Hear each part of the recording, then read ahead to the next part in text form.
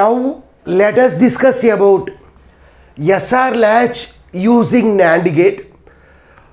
Here we require two NAND gates. So this is the first NAND gate. Next, second NAND gate. SR, here we require two inputs. The first input is yes set, R stands for reset. The first NAND gate will accept yes as the input. The second NAND gate will accept R as the input. Next, here we can call these NAND gates as cross-coupled NAND gates. Cross-coupled NAND gates. Why? Because the output of one NAND gate is supplied as input to the next NAND gate.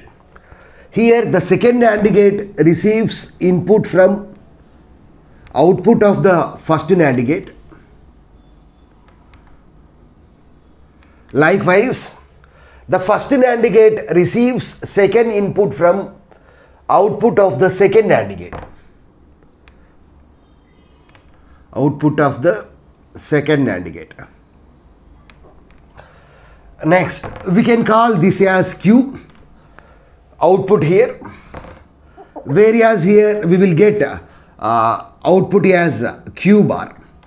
So Q and Q bar are complemented to each other. So in order to implement SR latch using NAND gates, we require two NAND gates, okay, where the first NAND gate accepts yes as the input and the second input is output of the second NAND gate. And likewise, second NAND gate receives two inputs. First input is output of the first NAND gate. Second input is R input. And the outputs are Q and Q bar. So these two are complemented to each other. Now let us discuss about the truth table. The truth table. So here we have two inputs. The first input is yes. Second input is R. Whereas the outputs are Q and Q bar. Q and Q bar, these two are the outputs. Here we have two inputs. So totally we will have 2 power 2. That is 4 combinations. So 0 0, 0 1, 1 0, 1 1. So first let us focus on 0 1. So here what is S value? S value is 0. What is R value? R value is 1. So this is R. So R value is 1. Okay. This is nothing but NAND gate. First let us analyze the truth table for the NAND gate. Let the inputs are 0 0, 0 1, 1 0, 1 1. So NAND gate means reverse of the AND gate. So what is AND gate? If the inputs are 1, if the inputs are 1 1, then the result is 1. Otherwise the result is 0. Otherwise the result is 0. So that means 0 0 means 0, 0 1 means 0, 1 0 means 0, whereas 1 1 means 0. NAND gate means reverse of the AND gate. So 0001 is converted to 1110. 1110. So this is nothing but NAND gate. If we analyze the output, if one of the input is 0, if one of the input is 0, then the output is 1. So 0 0 1 0 1 1 1 0 1. So if one of the input is 0, then the output is 1. If both inputs are 1, then the output is 0. So now let us analyze the circuit here. Here the first NAND gate is accepting 0 as the input. If one of the input is 0, then we can say that output is 1. Whereas if we take the second NAND gate, it is accepting 1 as the input. So 1 0 means we will get 1, 1 1 means we will get 0. So that's why we need to focus on the NAND gate which accepts 0 as the input. Okay. So it is accepting 0 as the input.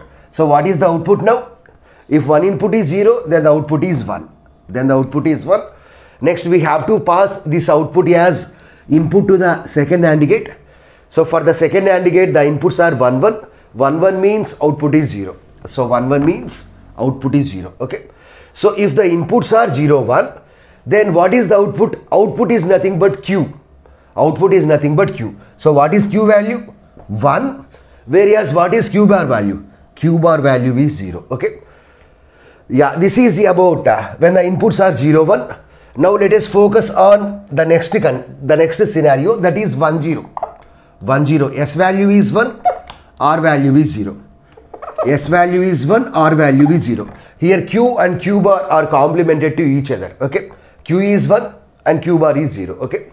Next, here if we observe here, the second NAND gate is accepting 0 as the input. If one of the input is 0, then what is the output? 1. So the second NAND gate will produces 1 as the output. 1 as the output. Next, this 1 will be passed as the input to the first NAND gate. So 1, 1 means what is the output? 0 is the output.